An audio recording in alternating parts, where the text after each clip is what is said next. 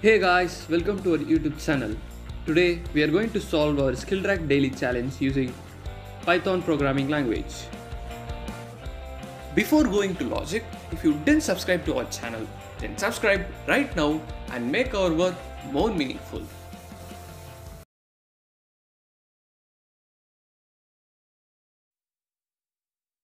First, to understand our question, the program has to accept the integer m and it has to accept the integer array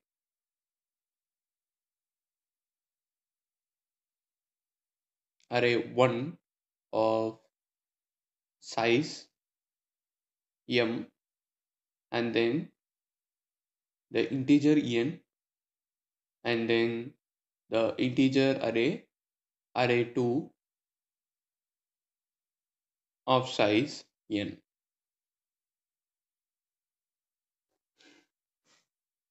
So now, after getting the two arrays, we have to form a square matrix and print it as our output. So we'll take our first test case. So in this test case, we have this is array 1 and this is array 2. So in order to form a square matrix, first we must concatenate them. So when we concatenate, we will have elements like this. That is, the total elements is 5 plus 4, it is 9. So now we are going to form a square matrix with these 9 elements. So for that, the size of matrix, that is square root of 9. So the square root of 9 is 3. So we have to find three numbers from the matrix and print them accordingly. So we'll get a 3 cross 3 matrix like this.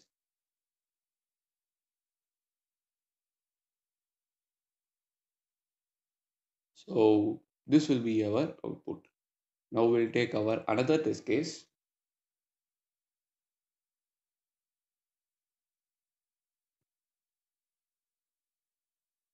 So here, this is array 1 and then this is array 2. So we'll concatenate them first. So totally we have 16 elements in this. So the size is m plus n and it is 7 plus 9, it is 16. So the size of the matrix is the square root of 16, which is 4. And we are going to get a 4 cross 4 matrix with these elements like this: 10, 20, 30, 40, 50, 60, 70, 80, 90. So this will be the output. So the logic is simple. It is, we have to define a function in C which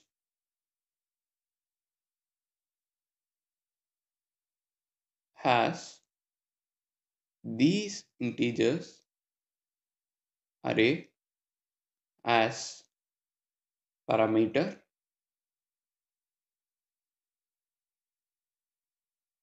and we have to return the double pointer to the matrix which is formed. Now let's see how to solve this program. First we have the integer m and n.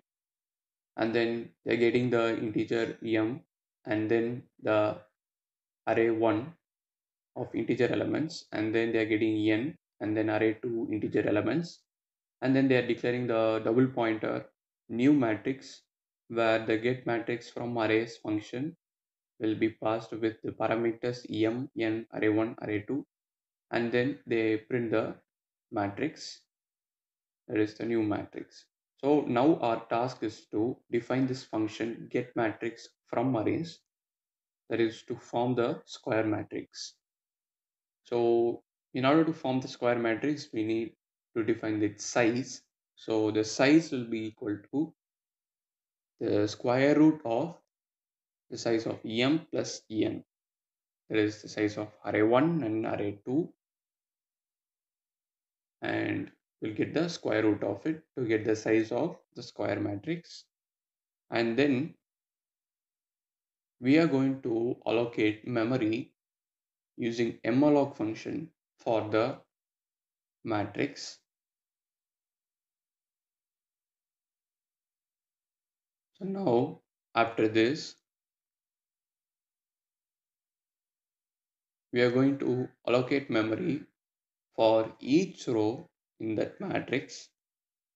So for int row equal to 0, row less than size, row plus plus, and inside the loop we'll have the matrix of row equal to malloc of size of int into size. And after allocating the memory, now we are going to convert this array 1 and array 2 to the matrix. So this is the insertion point. So here we have x is equal to 0 and y is equal to 0 initially, and now we'll iterate for array 1. So int index equal to 0, index less than m, and index plus plus, and inside the loop we'll have the matrix of x, y equal to array 1 of index, and then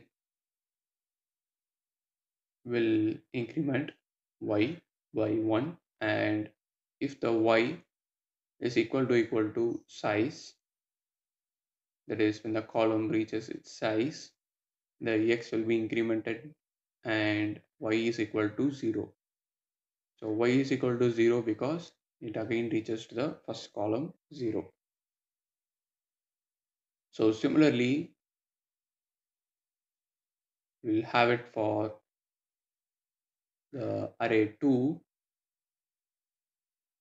which is of size n, and it will have the same process, that is first we have matrix of x, y equal to array 2 of index, and then y will be incremented by 1, and if y is equal to size, then x will be incremented by 1, and again y becomes 0 to go to the first column, and then finally we'll return the matrix.